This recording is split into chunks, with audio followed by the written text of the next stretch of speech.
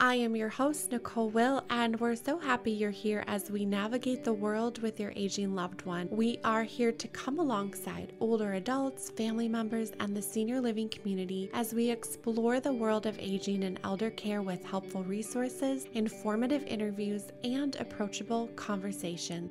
We get to do this together, so join us on our journey, and this is the willGather podcast. When I came across Sky Bergman's new film, Lives Well Lived, I knew that I wanted to share this with all of you. I had tears in my eyes at some points. I had laughter, some aha moments, being able to hear the wisdom from 40 people aged 75 to 100. They are sharing their secrets for a life well lived. What does that mean? What can we learn from our older adults?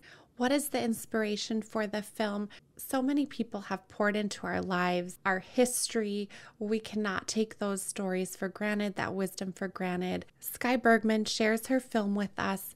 I can't wait for you to hear this interview. She is an accomplished, award-winning photographer. Lives Well Lived is Sky's directorial debut, which will be featured on PBS in September. And let's talk about Lives Well Lived with Sky Bergman.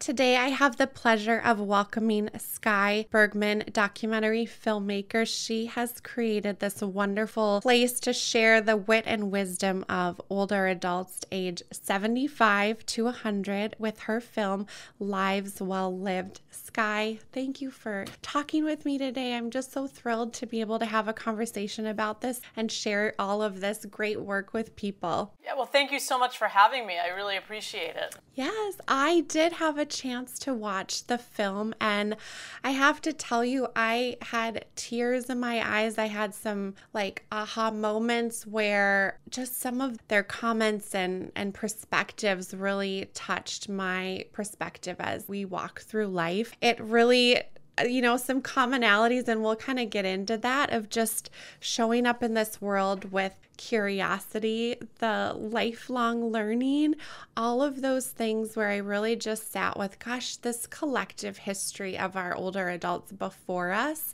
we can't let that go unnoticed, and we still have to be able to talk about it. So thank you for sharing this with all of us. I think the world really does need to see and hear it and just be continually amazed and open to learning about it. I know that your grandmother was a huge part of your life. Can you share with us about your story, how she impacted you, and also what was your inspiration for the film? Yeah, sure. Well, I think that, I was lucky enough that I grew up with my grandparents, and I lived with them for quite some time, and then very nearby, and even my great-grandmother was alive when I was a kid. She lived to be 97, and I was 19 when she passed away. So I had a lot of older adults in my life, and I just thought that was normal, that you grew up in that, unit of all these older adults. So I was very fortunate, and I used to, cook with my grandmother all the time. We were Italian, and anyone that's Italian will know a lot of things are based around food and eating and cooking. And I was lucky enough that my grandmother, when she turned 96, she came out to visit me for the first time in California. She lived in Florida, and she spent the next 4 summers with me. In the month of August, she would spend with me in California, because if you've ever been to Florida in the summertime, you know it's a good time to get out. And we started cooking together. We would go to the farmer's market on Thursday night, and Friday would be our day of cooking. And what I realized was that she was an amazing cook, but she never wrote a recipe down. So like any other great cooks, it was just a handful of this and a pinch of that. And I realized that if I wanted to capture that I really needed to do some video of her cooking. And I had never done video before. I do teach photography at the university here, but I'd never done video, but I just felt like that was the way really to capture her. And that was really my first foray into doing any kind of video. And the film, Lives Well Lived, is my first film. So if I can do it, you can do it too. I think if you have a passion for something, you can make it happen. And anyway, so fast forward to when my grandmother was turning 100, and I went back with her to Florida to celebrate her 100th birthday, and she was still working out at the gym at that point, and she did not start working out until she was 80, so it's never too late to start something new. She was a good role model for that. And I thought, she's still working out, I better film her, because there were so many days when I would think, I'm too tired to get up and go do my walk. And then I think of my grandmother at the gym, and she had a phrase, move it or lose it. And I would think, get up and go do your thing. So I was hoping that, she would be an inspiration to other people as well as to me. And I thankfully had a mic on her, and I just said as a throwaway comment, hey, Grandma, can you give me some words of wisdom? And she said, oh, words of wisdom, be kind, live life to the limits. And I thought, wow, my grandmother's such a role model to me. And I was looking at approaching 50, that half-century mark, which I think is a big mark for many people. And I thought, what do I want the rest of my life to be like? And what do I want the role models for me to be like? And I think in the media, at that point, there weren't very many positive role models for aging. What I saw was, you can use this cream for anti-aging. Everything was all about anti-aging. It wasn't about aging, which we are all doing every day. And I just thought, I need to find other people out there like my grandmother. And so really that was the beginning of the film, was that moment at the gym with her where I realized she was giving me these great words of wisdom to live by and to live the next half of my century of my life by. And I needed to find other people out there that could be an inspiration like she was. I can see it made such a difference in your life, and watching the film, her face just lights up, and you can tell when you're in her presence that you can't help but just feel happy. That's basically how I left feeling watching your relationship together. Speaking of all of those people that you were able to talk with and learn from, just such a great group and such varied backgrounds and experiences. How did you meet those folks that were in your film and get to know them? Yeah, I like to say that my grandmother left me the greatest gift, which is that I now have 40 new grandparents. That's the result of working on this film. And how I met most of the people initially, and I didn't know I was going to do a film. I thought this was going to be like a little web series or something. So initially I sent out an email blast to my friends, family, and all the alum I've taught over the years I've been at Cal Poly. And I said, here's a link to this video of my grandmother at the gym and her words of wisdom. And if you have somebody like that in your life, please nominate them. And I was inundated by heartwarming nominations. I mean, it was so lovely. And I initially started doing the interviews based on those, looking at those nominations that came in. And then I did an interview with this woman, Marion Wolf, who is in the film, and if you haven't seen it, she was 8 years old when before World War II broke out, and the Quakers in the United Kingdom were trying to rescue as many Jewish children as they could from Austria and Germany. And she was one of those children that was rescued. And they put a cardboard number around her neck when they took her from Austria, and she still had that cardboard number. And she pulled that out when we did the interview together. And I realized at that moment, we have these moments that are just clear as like a dividing moment. And I realized at that moment that this needed to be a feature film.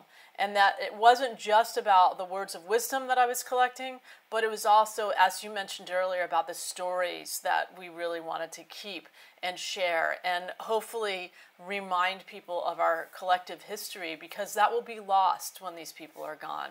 And so I really started looking for a diverse group of people that I could interview so that I could tell a more diverse story. That became really foremost on my mind when I was thinking about the other people that I was going to interview. Like, for example, one of the people in the film is Susie Edo-Bauman, who was interned during World War II because although she was born in America, her parents were born in Japan, so she was of Japanese descent. And that was really important for me to tell the story of what happened in this country, because it's very easy to say all those things are happening over there, but to look inward is much more difficult.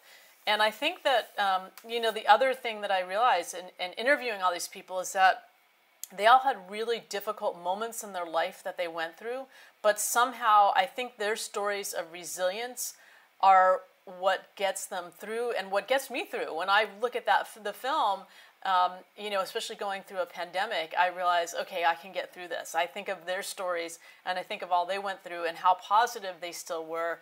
And it really has helped me get through some tough times. I relate to understanding how they got through all of those hard times, right? We have people in our lives or in our families where we have conversation and you don't fully understand the extent of some things that they went through as they walked through those many years, but then seeing that resilience to come out on the other side. And it's just so encouraging, I think, for all of us as well. One of the things I enjoyed was really learning more about history that I wasn't fully aware of, right? Those intricate details that get lost when we get to, when we study history as a whole, but we miss those personal stories of people that have really lived through some of those moments. And it really solidified that for me to be able to go back and hear about how they walked through different situations to have a better life. And I just wanted to pull out a couple of quotes by some of your interviewees. Emmy, right, who was in communist Russia at the time. And she always talked about how when bad things happen, you can't become a victim. There's always hope. And that's exactly just the sentiment for, I think, a lot of the people that you talk to, is that there was a moment of trials and that they overcame it. And they chose life and they chose being positive and didn't dismiss the hard times, but really moved through. And just what a gift for all of us to be able to see that and go, okay, maybe I can do that too, and I can walk through some hard things. Yeah, and I think, Evie Justison, who's in the film, talks about Viktor Frankl's book, Man's Search for Meaning, being very important. And the thing that she got from that was, he was a Holocaust survivor. And the thing that she got from reading that book really was that there are many times in life when we can't control the things that are happening around us, but what we can control is our attitude. And our attitude is really the only thing that we have control over. And I think especially during this pandemic, no one can control that this is happening to all of us. But what we can control is our attitude of how we move through it. And I think that again, all these lessons have really helped me get through some tough times, and that's certainly one of them that comes to the forefront. And along with our attitude and looking at that, what are some other things that you learned and that those guests taught you, those wonderful interviews? Yeah, well, I think there were really three things that they all had in common, because everybody wants to know, well, what's the secret for a happy life? How do you get to that point and be like these people are? And I think what I realized is that there were really three things. I think almost one of the most important was they all had a sense of purpose. And I think in this society, we think, oh, we're going to get to our golden years, we're going to retire, and life will be great. But if you don't plan for that and you don't have a sense of purpose, I think having that is so important. So, for example, in the film, Lucky Louie, who is he was a pediatrician, but now makes mozzarellas for his daughter's deli. Or, Emmy Cleaves, who you mentioned, she still teaches yoga. And having that sense of purpose, wanting to learn something new, wanting to give back, I think that's really vitally important. That's certainly something that I'm going to take myself into what I practice as I move through life.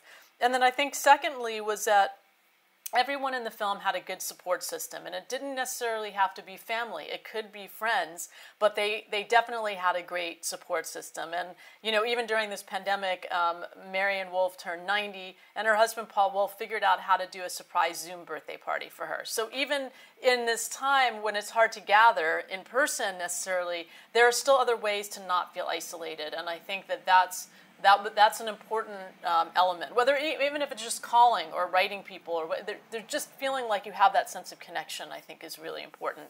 And then lastly, and we've touched upon this, is that the people in the film really saw life as a glass is half full rather than half empty. And that's such a cliche, but there's a reason that it's a cliche, because they have been able to look back on those tough times and reframe it in a way that makes it positive. And so I think when you can look back on your life and see it as a positive, that helps you look forward in a positive way as well. Yeah, and I think one person mentioned, and I can't remember who, but that be endlessly engaged in whatever your passion is. And I loved That's that. Rachel Wignon, yes. I love her.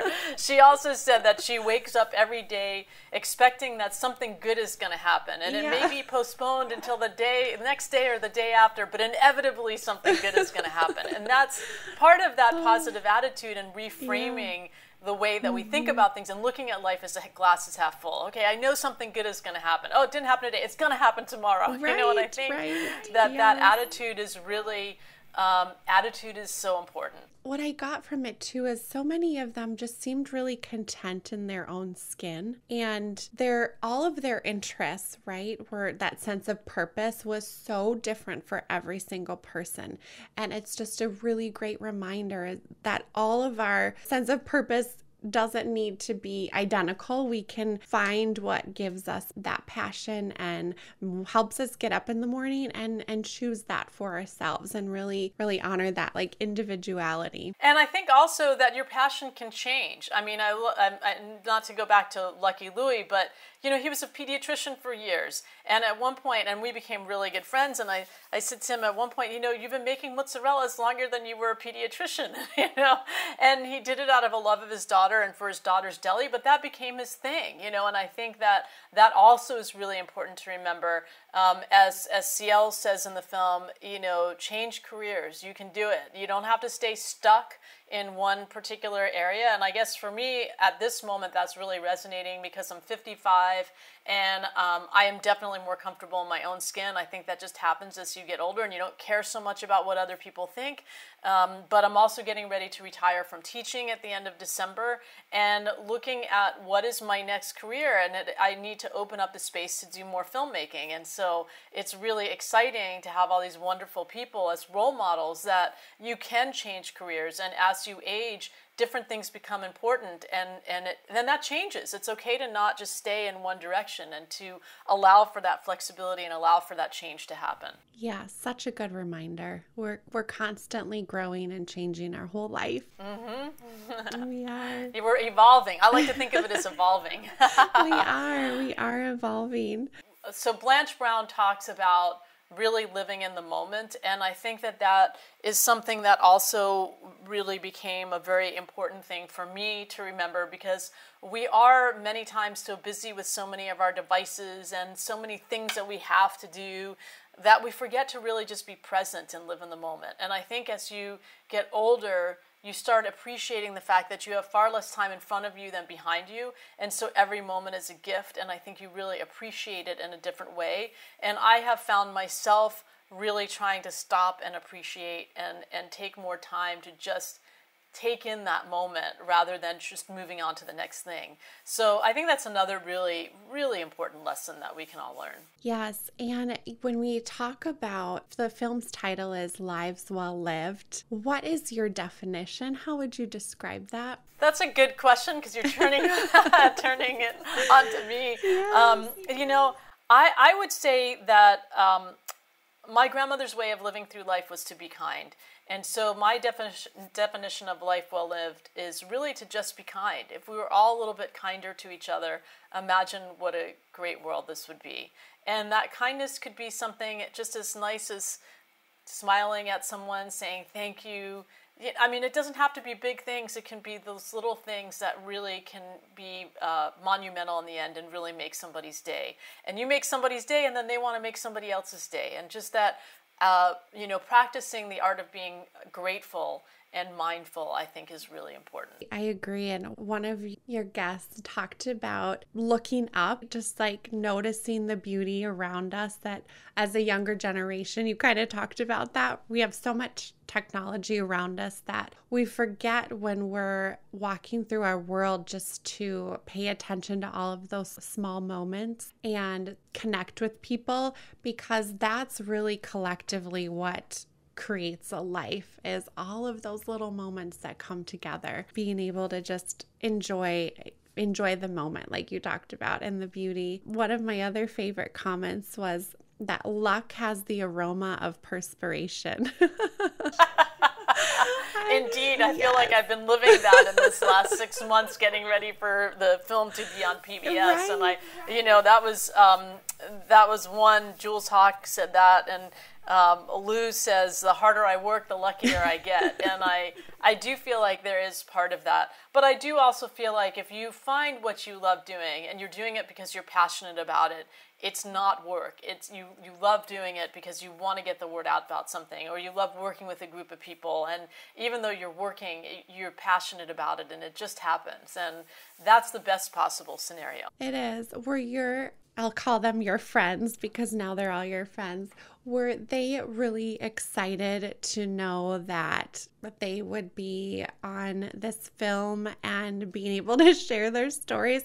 I love hearing some of the behind the scenes, because when you started out with filming, you weren't sure where this would evolve to. So can you talk about that process? Yeah, I think that they do get a kick out of the fact that now they're going to be on PBS. I mean, I don't think that they ever realized that. And I will say that one of the proudest moments I had with the film was that we did a sneak preview of the film, and 27 of the 40 people that I interviewed were able to be at this sneak preview, 850 people, standing ovation at the end, and to be able to share that night with them and to have them really be the stars and to get that, those accolades, I think was probably one of the highlights of my night. And my grandmother was there. I mean, my cheeks were hurting so much from smiling. And I really, I think that they get a kick out of it. But more importantly, I was on a panel discussion with a number of them when the film came out in theaters, and I was saying to the audience how grateful I was to all the people in the film for sharing their story with me, because without their stories, obviously there would be no film. And Paul Wolf, who's in the film, got up and said, no, we are the ones that are grateful to you for caring enough to collect our stories, for validating our lives, for making it mean something. And I think that was, I really hadn't thought of it that way. But, one of the things that I do have on the website for the film is that people can share their stories, because I realized that I could go on forever doing this film and I would never have ended, but I had to just put a number on it and say at 40 I'm going to stop, otherwise I will never get a film done. But there is a place on the website where people can share their stories, and I would really encourage people to do that. Even if you don't want to share it on the website, at least the questions that I asked are on the website, and I think that's a good starting point. It's hard to interview somebody and just say, well, tell me something about yourself. You're an interviewer, so you know that. But a lot of people, if they sit down with their family and they want to gather some history and they want to have that connection, but they just don't know where to start. And, I'll tell you a quick aside. I had a student who went on the interview with me with Lucky Louie. The student's name was James, and we did the interview, and Lou was so much fun, and he had so many one-liners. I used to call them Louisms. And James and I went out to lunch after our interview, and James said to me, oh my goodness, I never knew that older people could talk so much. And I just started laughing. I mean, because for me, I had grown up around older people, and that wasn't even it had never crossed my mind that would even be a thing. And I said to him, well, don't you have an older person in your life? And he said, yeah, I have a grandfather, but we really don't connect that much, and I don't see him that much. And it was right before Thanksgiving, and I said to him, look, you're going to take these questions that we just asked Lou, and you're going to take them. This is your homework assignment. I'm your teacher. I can make you do this. You're going to go ask your grandfather these questions when you go home for the weekend. And he came back from that trip just beaming from ear to ear, because he had the best conversation he'd ever had with his grandfather. His grandfather was so excited that he wanted to know something about him. And they have had a connection ever since that they never had before, because neither one of them really knew where to start that conversation. And so I would say, try and take that time with an older adult in your life or an older friend and just get to know them a little bit more. Use the questions that I have. Blame it on me, those questions that you asked, because I think that helps to start that discussion. And then, of course, you're going to go off on tangents, but at least it gets that conversation going. And that's so important, because the only way to combat stereotypes of ageism is by knowing somebody from that other group. And that goes in both directions, for older adults of younger adults and younger adults of older adults. And once you get to know somebody from that other group, it's really hard to have a stereotype, because now you have a friend in that older group and you realize that those stereotypes are just that, stereotypes. And so, that's become my next big mission, is doing these intergenerational connections. So And a wonderful mission to have. We need it. The voice and the platform to be able to share how to connect with people, especially understanding that it really is just asking questions and then the ability to show up and listen and create that friendship and start the conversation. So we're so thankful for that. Absolutely. And I'm really happy PBS Learning Media is going to do, we've been doing this with universities and high schools, connecting generations, and PBS Learning Media is picking that up. And in November, they're going to launch an intergenerational project using the Lives Well Lived film as a catalyst. So that's wonderful, wonderful to have that happening. It is. That's so wonderful. We'll be looking for that. And along those lines, tell us more. What's next for you? What's happening in the future? Yeah, well, I think, really, as I mentioned, creating the intergenerational connections is really important. And I've been working with a professor here at the university who teaches a psychology of aging class. And we have been working with older adults and connecting the students and doing a whole learning module that we've been doing for the last 3 years. And last year we did it all virtually with Senior Planet members. That's part of AARP, and that was wonderful. One of the students said that in doing this project, it was the first new friend they made during the pandemic. And how cool is that their first new friend was an older adult? I just love that. And so that's kind of on the horizon, is doing more, creating more of the more spaces for these intergenerational projects to happen, whether it's through PBS Learning Media and doing that module for K through 12, or on our website where we have that available to people, or through universities and high schools. And then I've done a few short films, all with an intergenerational twist to them. One was called Forever Voters. It was about the League of Women Voters going into high schools and trying to encourage students to register and pre-register to vote. And why their one vote really matters. And I also talked to the students about what they wanted to vote about, because there's this illusion that the students don't really care, and that couldn't be farther from the truth. And then the other short film that I did is called Mochisuki, which is about the Japanese have a tradition of making mochi, which is pounding rice into a paste and making mochi balls, the week between Christmas and New Year's. And I love that because I used to cook with my grandmother, and that was when the love came out and the stories were passed down from one generation to the next. I love seeing that in that Mochisuki ceremony. And then that's a short film. It's only about 4 minutes, but that's going to lead into the next feature film, which will all be about, the U.S. is a country of immigrants.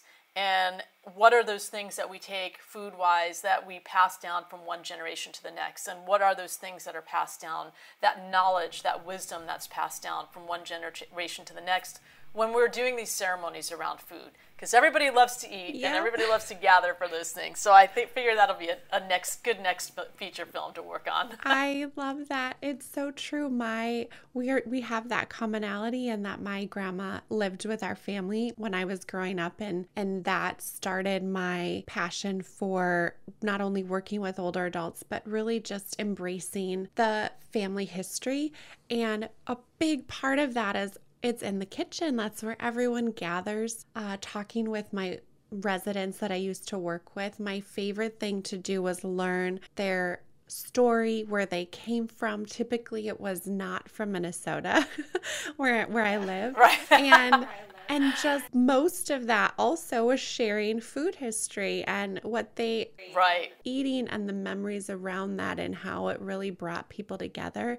And so I'll tune into that for sure, because I value that so much. I think it's so important. And it really is, if you think about how people connect with each other, it's around the table. Absolutely. Yeah. Right. And so I think that's, like I said, I think everything that I do from here on out will have that intergenerational connection to it in some way. Yeah. Well, thank you so much for your time. We will direct people where to watch the film. That'll be included on our episode description, but I'll also have you tell us, where can people learn more and what can we look for? Sure. So our website is lives-well-lived.com, or if you just Google Lives Well Lived, it'll be the first thing that comes up. If you go to pbs.org and search for Lives Well Lived, it'll come up there as well. And but if you go to our website, you can sign up for our newsletter list, and we'll keep you apprised of everything that's happening with the film and with all these intergenerational projects. That sounds great, and we are cheering you on and so thankful that you put this out into the world. I know I enjoyed it so much. I'll be sharing it with people in my life, and it's just, one quote is, age is only a number. It's how you feel and act that makes you that age. So here's to just us feeling and acting the way that we want to in the moment. Absolutely. I love it. Yes. Yes. Well, thank you very much, Nicole. It was wonderful. Thank you. Thank you for listening today. If you enjoyed our episode, please subscribe and give us 5 stars. In all honesty, we'd love to hear from you. Thank you so much for listening to our episode.